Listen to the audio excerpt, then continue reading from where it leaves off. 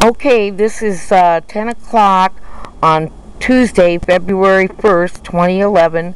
There is a prediction of the storm of the century to arrive later today. This is the quiet before the storm. I'm just trying to document what may or may not transpire within the next 24 hours.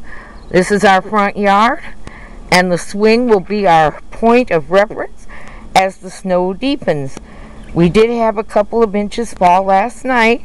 Not much, but as you can see, we have about a foot of snow already as our base cover. Good luck. We're hoping it misses us, but they keep telling us it won't. We'll see. Talk to you later. Bye.